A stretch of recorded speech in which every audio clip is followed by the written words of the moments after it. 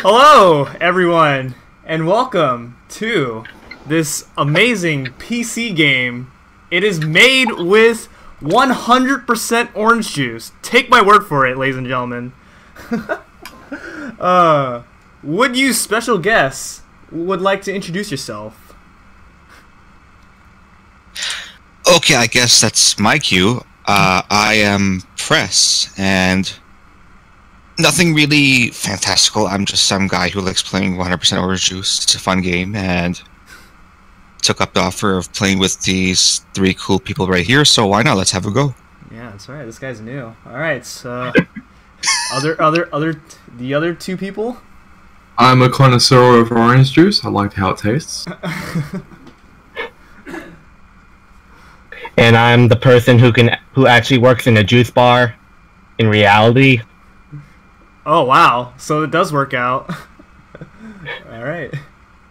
Okay. Most people, I've streamed this game like a few times before, and most people come into my Twitch chat, kind of ask me, "WTF is this game? This looks really retarded." When is Uno? Yeah. So, if you've played Mario Party games or basically any other board game, it's basically what it is. It follows the concept of those board games. So I'm gonna go ahead and start from my save file because my save file has all the boards. I'm gonna go ahead and show off that because I am playing off of my save file. I already have basically most of the characters. I have all the boards, and you can go here in the shop and you can use the currency that you get from this game to get some nice goodies, some nice accessories, boards, characters, and basically just to make the game look nicer. Well, with all that being said, we're gonna go ahead and go on to free play. We're gonna be showing off all the boards in the game. It's gonna be a nice 4-player action. So let's go ahead and create the lobby. I'm going to go ahead and call this. I'm gonna call the lobby name OJLP. And what should the password be, guys? I'm fine with whatever, really. Just choose something. Just orange? Sure. Alright. Whatever. No, I think I'll be a bit too obvious. Have an orange with a Z at the end of it. Orange is what? Orange with a Z at the end of it. Oranges Z Z-E-D? No, just as one Z, as in one Z. Oh. It's pronunciation. So orange is Z? Yeah. Okay. Yeah, basically. Okay. Alright, so we're gonna go ahead and have the effects on we're gonna have 2 random effects as well as a mystery effect. Random effects, we will go over the effects as we get into the game. For now, let's go ahead and start off our first board on practice field. So we're gonna go ahead and go in the descending order here. So let's go ahead and do that. So I just made the room, and I'll have to wait for these guys to join. Okay, oranges. So yeah, there's a lot of effects in this game.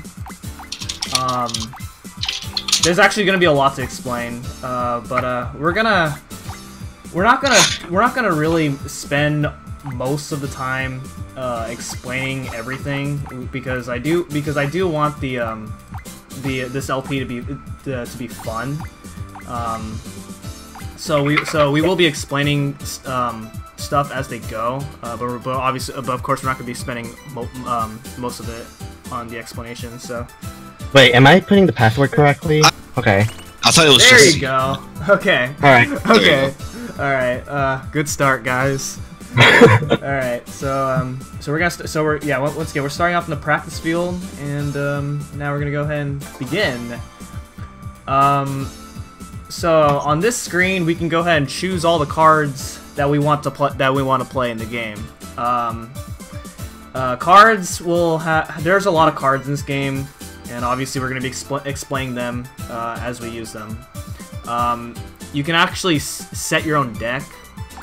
which I'm going to be using my set deck that I have planned out for each game that I usually play. There's also various characters. A lot of it, though, you get from... Well, you get characters from playing through the game's story, buying the DLC, or buying certain games that have some connection to 100% Orange Juice. And each character has their own different abilities, so we will be playing basically all these characters throughout the duration of this Let's Play. And there's a lot of boards, so this is going to be a pretty long Let's Play. So who are we going to play as? I already chose my character, so I'm going to go ahead and hit the ready button. Just whoever really right. Yeah. Yeah. All right, I'm gonna go with an E. Yeah, we are allowing ourselves to use any character that we want to play. Okay, I'm gonna go with a simple character. All right, and the game randomly generates a turn order. So this is our turn order. Vince is first, Hayden is second, I'm third, and Press is last. So this is the practice field. There are 4 different spaces. We have a green space, a yellow space, a blue space, and a purple space. I've already done like a lot of the talking, so do you guys want to go ahead and start explaining stuff? Green spaces give you cards, which is a natural ability you can use. It's also why you set up your deck. You can get cards from your deck and your opponent's deck, and also other cards.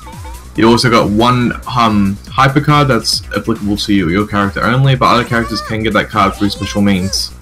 That's right. Red spaces get you into a mook battle, which is a battle between a chicken, a seagull, and a robot. Each time you beat someone in battle, or mook for example, you get 1 win to your win count. Every time you beat an actual player, you get 2 wins to your win count. That's right. So the event that just came in here is Mine Layer. It sets up a random trap. Field effects. Yeah. So this is our first example for field effects.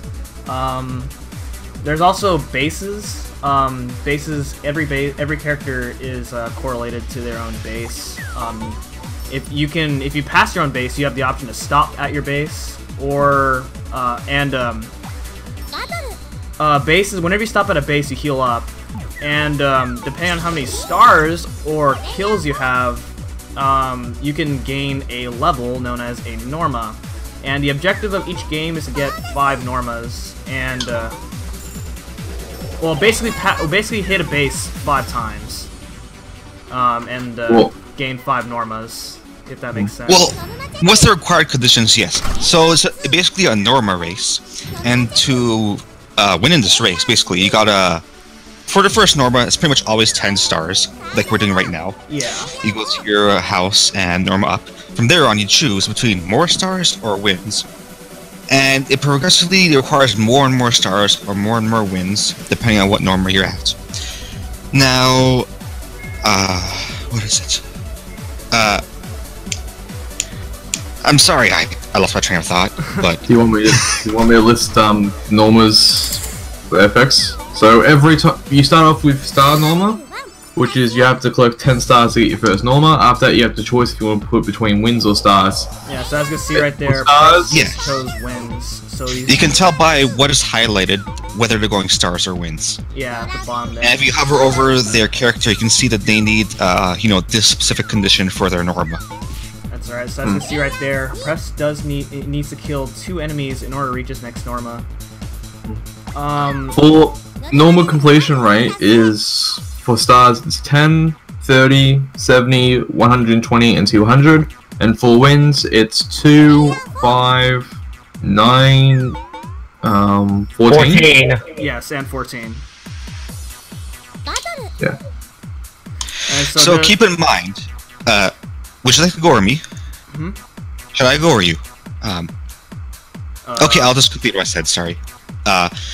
So keep in mind, stars are something you can lose. You can lose half of your stars when you get KO'd, but wins are a permanent gain, even though they're tougher.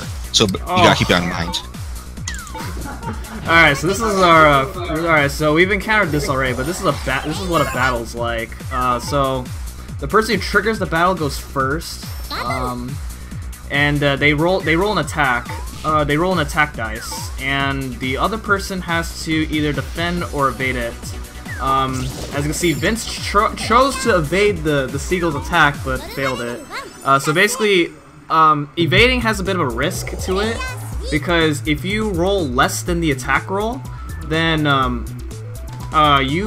you basically take all the damage of the attack roll. If you defend, then you take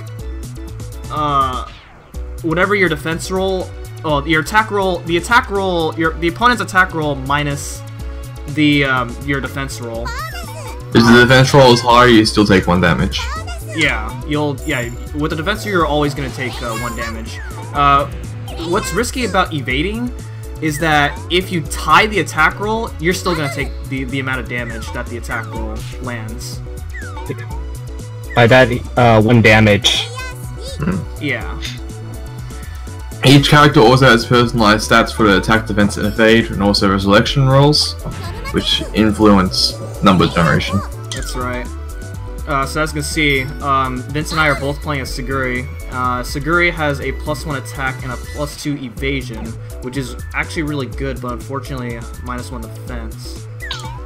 There's this curse going around where if you try to defend with Suguri, you're always gonna roll 1, most of the time. On your defense rolls. Yeah.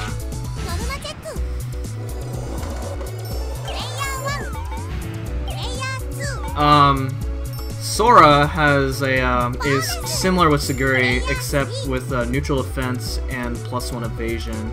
And then finally, Hayden's playing as an enemy character known as the Robo Ball. I think he knows more of that character than I do, so I'll let you take. It has a shield. It has a shield, yeah. That is true. Its hyper ability is basically to absorb damage and then transfer that damage into attack. Ooh, that does sound pretty powerful. No! Oh my god! Oh my god, the luck!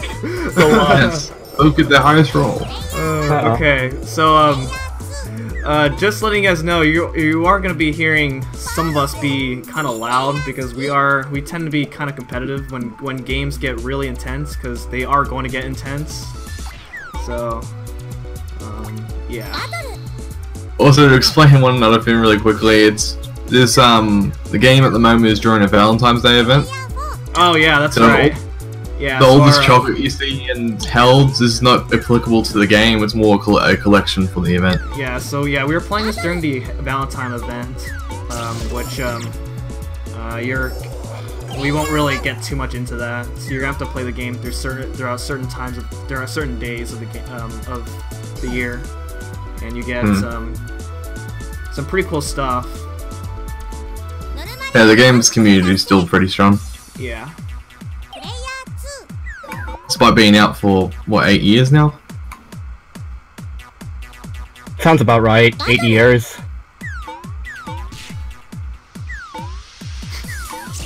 Oh, Ouch. man. Oh, That's well, snipe. welcome to the club where I got killed by the seagull.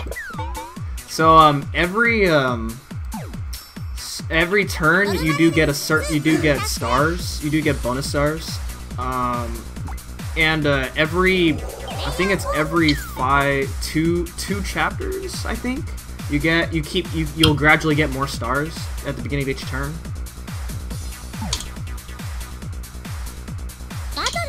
Also, another thing we didn't cover is enemy bases. You can't specifically stop on an enemy base unless you roll the number to land on the base, or if there's someone on that base. You can always stop if someone's on any panel if you challenge to fight them. Yeah. So since Hayden and Press were both dead, what they have to do for their turn is they have to they challenge a revive roll, and depending on the character, every character has different resurrection times. If you roll that resurrection roll, then you get up, then you can get revived to full HP. Also, another mechanic, every time someone reaches their 4th Norma, the boss space activates. Oh yeah, and the bosses, they're not Okay. fun. Wow, we get the boss 12 chapters in. That's fast. Yeah. Yeah. Yep. Bosses are not fun to deal with. I'll just say that for right now. I can't farm mooks anymore. Oh my god. Oh my god. If only there was a helpless robot you can attack. Sadly, there is not.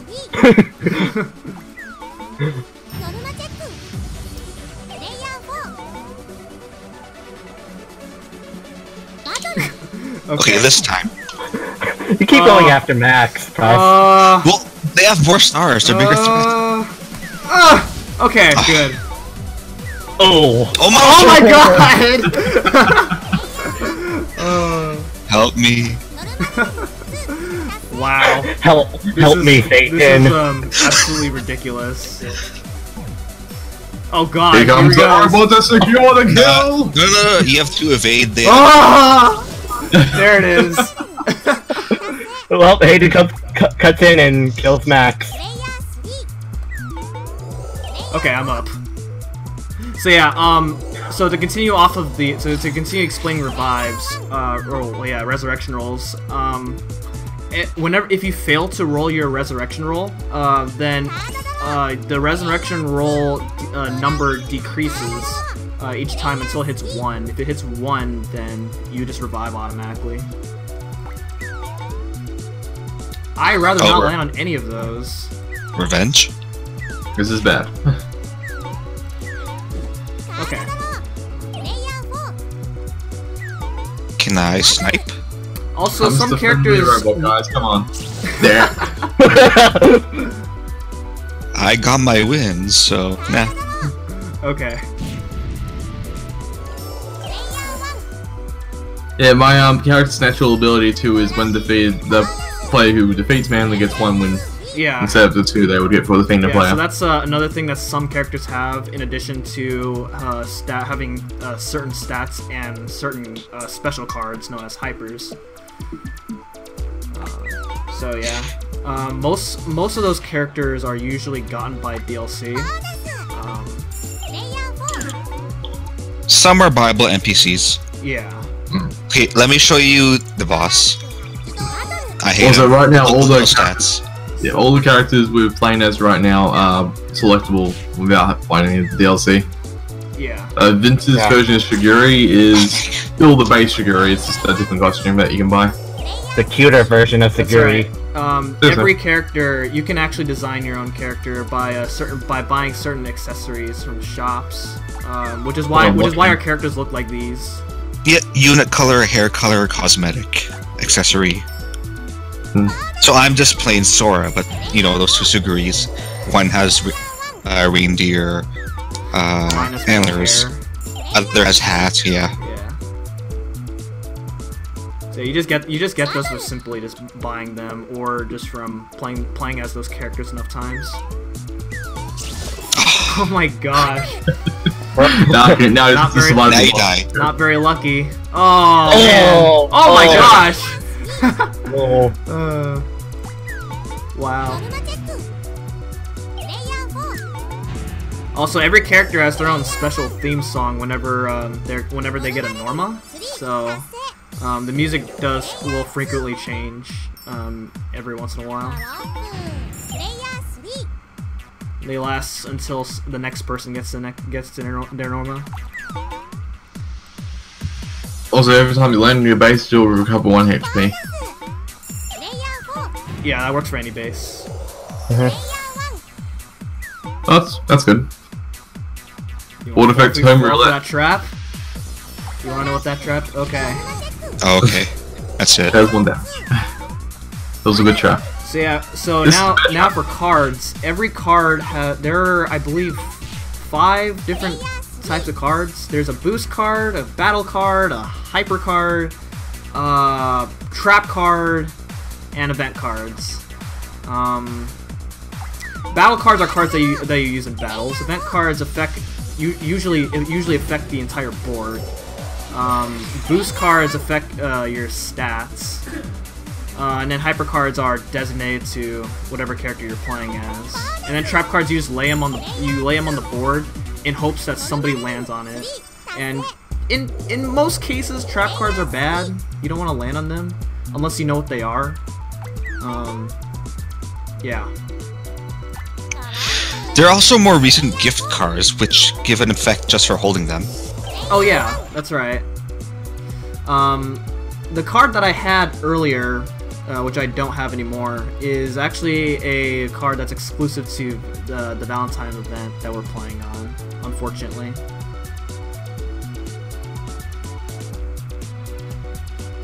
I mean, it's only applicable to chocolate-based combat, so...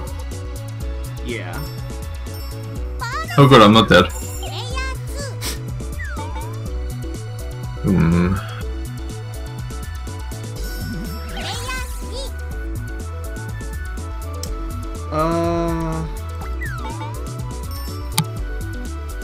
No, that's a boss space that you're on. Yep. I don't feel like... Oh my god, what a boss. I don't want to drop, but... what to do? I mean... Hey, you have a lot of stars anyway. Okay. Oh, that's not nice. Oh my god! Again! Oh! Seven Counter attack. back! Counter back. Oh my god, dude. Dude, that's like the third time, man. All those sixes. And now, with my perfect 120 stars, I get the next armor. So to explain stats, in battles, I rolled a 6 when I evaded Press's attack, but because Suguri has +2 evasion, I do get that evasion bonus and get the 8. All right, let's go. Well, no, a challenger. Oh, that's mess, well, dude. damn it. Okay. That's fine. All right. Also, when you kill an enemy, when you kill a player, you gain 2 wins. So, if you're going for win normas, that players are usually really good to farm off of. I'm gonna take this. I wonder if this will work. Damn it, can't select myself. Oh. Wow, that's not. That didn't work. Uh-oh. All right, come here. -1 evade. Oh. Can't dodge. Evade. Oh, get up! And regen's on. Oh, they're gonna win. Good timing. Oh. Oh god. No, No, not okay. far And enough. Polo. You probably should wait till you're closer. That was Shiguri's hyper. Basically, it gives her I win. plus to every action for that turn, and also game's over. Yeah, you actually, Suguri's hyper card allows you to roll double of basically All dice for anything. everything. Yeah. Yeah. So it's actually really powerful, especially for battling. And that is what happens when a player wins. So the game just ends just like that. You get a bunch of stars depending on what you do, depending on what happens in the game. Whether you died or you get stars for surviving, not dying, defeating a boss, and a bunch of other things. So with that, that is gonna be it for this episode of 100% Orange Juice. I'd say that was a pretty good game. What do you guys think? You were so lucky. Do not worry, guys. There's still a lot more boards left, so it is still anybody's chance to get a bunch of wins. Yeah. The robot should have won. Robot in disguise. It's not in disguise, it's a robot. Alright, thank you guys so much for watching. We will see you guys on the next board.